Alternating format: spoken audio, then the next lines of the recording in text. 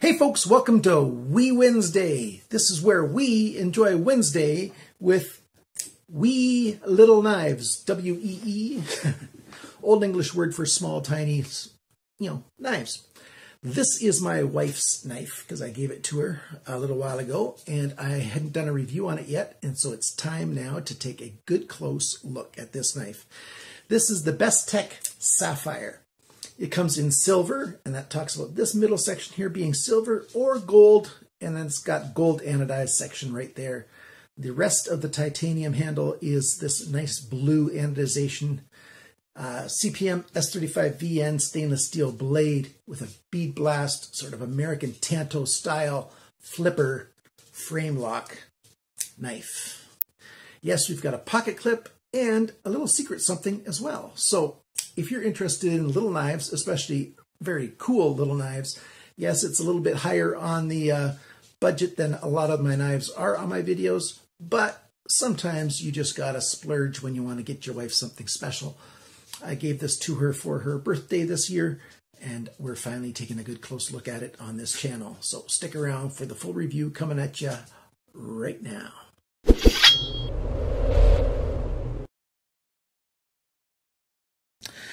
So here is this beautiful little knife. The titanium on here is 6Al4V titanium, which I take it as a good titanium. I'm not a metallurgist. I don't know. We've got this CPM S35VN stainless steel bead blasted blade that looks quite sharp. And the edge is fairly sharp as well. We've got that gold anodized, little accent ring there. Gold anodized on the edges of the handle scales. That looks quite nice. Gold anodized pocket clip. 2 screws to hold it on, which is very nice. A lot of screws on little knives like this are held on, a lot of pocket clips are held on just with 1 screw, and then they can come loose, they can pivot, and they can do whatever. So very good thing, Bestech, for putting in 2 screws there. And then we've got the tiny little back spacer back here, and it looks quite nice. When this section is in gold, I found it to be a little too much gold, so I wanted this gold accent around here and then the silver in here. That's why I chose this one. So I like that there's not too much writing on the knives. It's not too big. It says Sapphire there, S35VN there, and Bestech over here. I'm calling it a full flat grind, although it doesn't come quite up to the end over here. We've got a bit of a swedge on the top here, sort of a drop point Tanto. This edge here has a little bit of a belly on it, and so does this edge. So they're not exactly straight. So I'm just calling it sort of a modified American Tanto style. Flipper tab turns into a bit of a finger guard. You can see there's a little bit of jimping right there. There's a steel lock bar insert right there. Lock bar insert. And it's also an over travel insert. So you can't push the arm out too far. That's really good. And it has a a steel to steel interface with the blade. And so it'll slowly wear. You've got ball bearings in here. They are ceramic ball bearings. A ceramic detent ball. Great smooth action on this knife. Really like it. Good detent strength. Flipper tab can work light switch mode all day long, no problem. And you can push straight down, but you do have to push back just a little bit in order to get it to fly out, because the top of this flipper tab is actually in front of the center of the pivot. So you do need to have some force pushing it backward before the blade will come flying out. So there's that. Very, very nice. A little bit radius on the pocket clip here. That's really nice. Everything's nicely rounded, nicely smoothed out. Radius on the end of the, on the sides of the liners here, the frame lock. Really, really nice.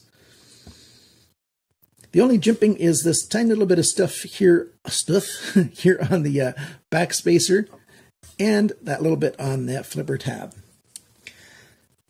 Blade play, nope. Lock up, beautiful.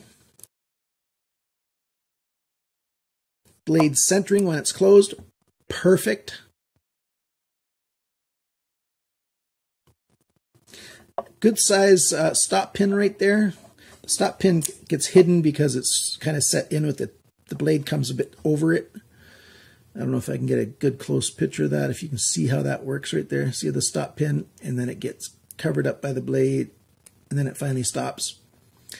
Yeah, I like that. Not bad at all. And you can look in right there. You can see the two steel cages for the ceramic ball bearings in there. I'm not going to take this knife apart. There's no skeletonizing to see. There's nothing really to see on the inside, and you've seen ceramic ball bearings before, so that's that. We've got Torx all over the place, except for this body. The pivot screw right here is a standard flat. I would prefer if it was a Torx, because standard flat screws like this, they show just a tiny bit of damage when you use them to tighten up. I've done nothing to this knife. I haven't changed the pivot tension or anything. And you can see just a tiniest little bit of wear on there. I don't blame anybody for that, except for the design choice. They should have chosen to use, a nice Torx screw. Not a big deal at all. I'm being super nitpicky because there's nothing wrong with this knife. It is so awesome. Nice sharpener's choil here to get to the front. I will talk about one thing that I hope that they can fix on future runs of these knives, and we'll talk about that as we go into the dimensions now. The cutting edge and the blade length are the same. That's 5.75 centimeters. That's 2.26 inches.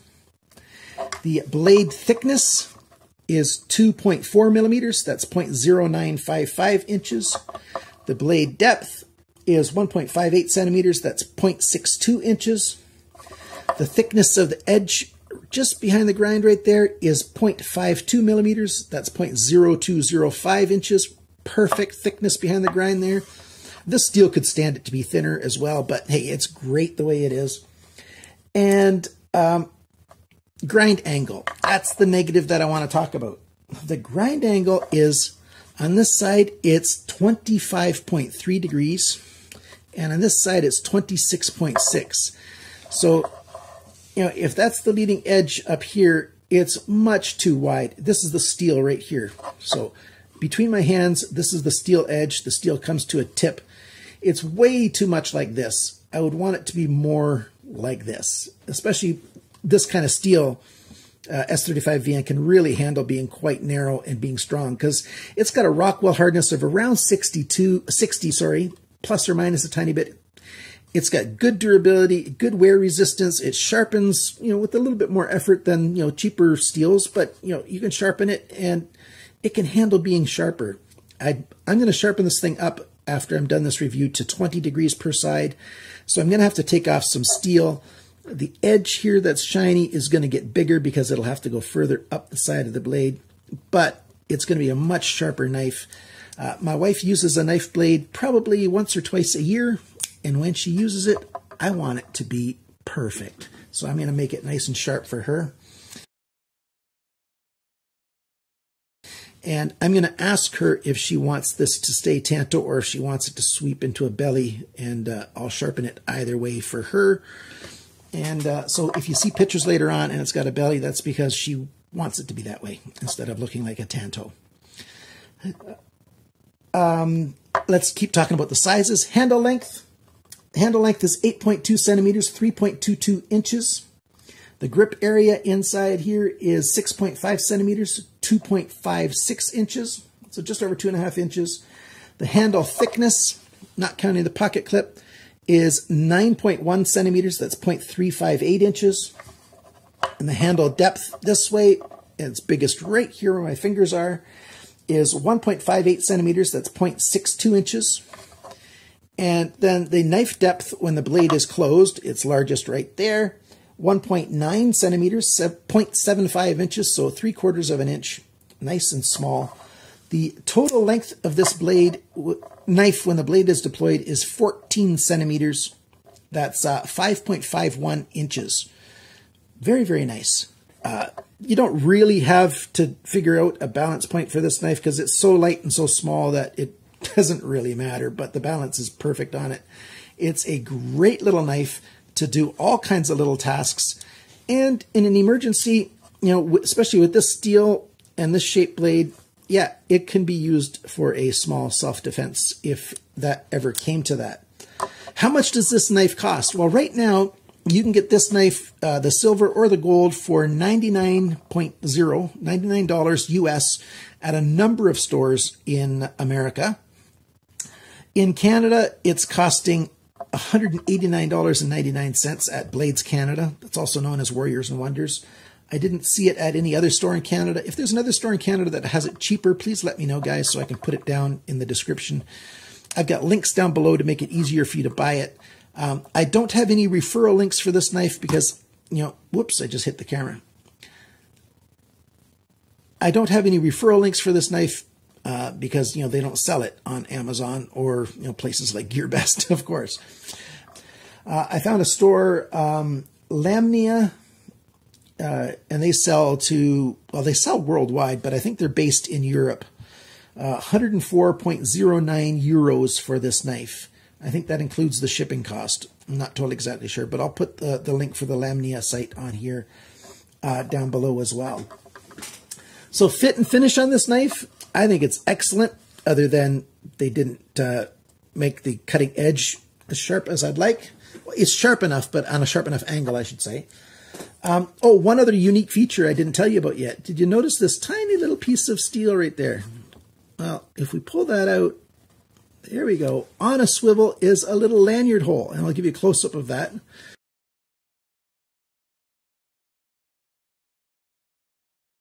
So it just hides right in here. So when you're not using it, it's out of the way. That's really nice.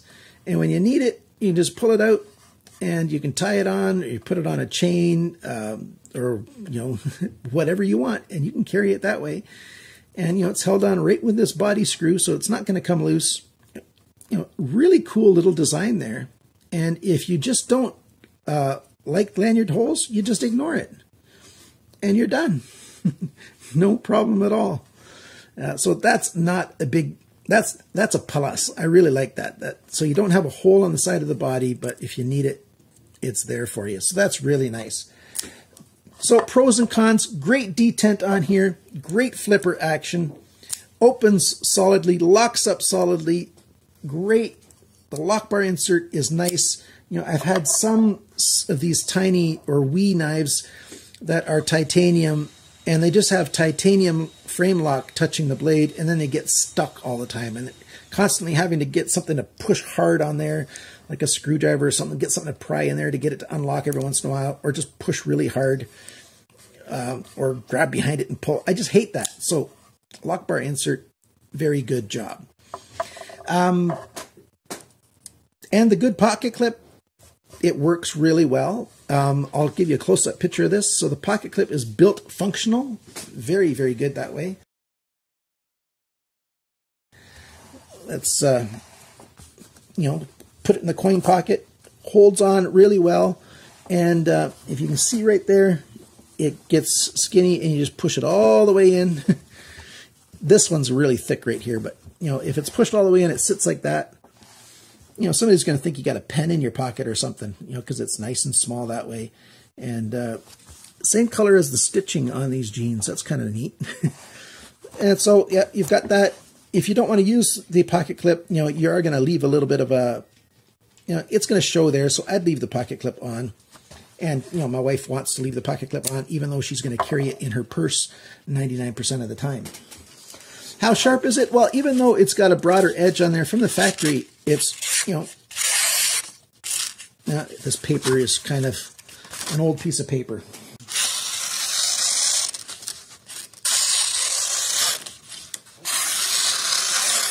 So you can hear a bunch of tearing and stuff. So from the factory, no, I'm not totally satisfied with that cutting edge, because I've not done any cutting with this. It's my wife's knife, and we're all familiar with S35V, and we know how good it is and stuff. By the way, that's a bead blast finish, if I didn't mention that before.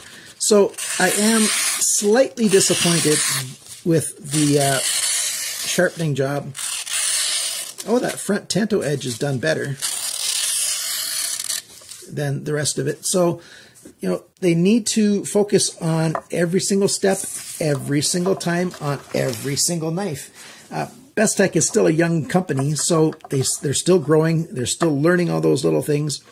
There's no reason to not get this. I'm not complaining about that because I can sharpen up my knife. And if you can't sharpen your own knives, you need to get on that. And I've got a very good knife sharpener video coming out very soon by Hapstone. The M2 is a really good sharpening system, especially for somebody who doesn't have any other good sharpening systems. $150 US. I'll put a link to it. My unboxing video for it will be later on this week, maybe even tomorrow. And then I'm going to do a full review of it.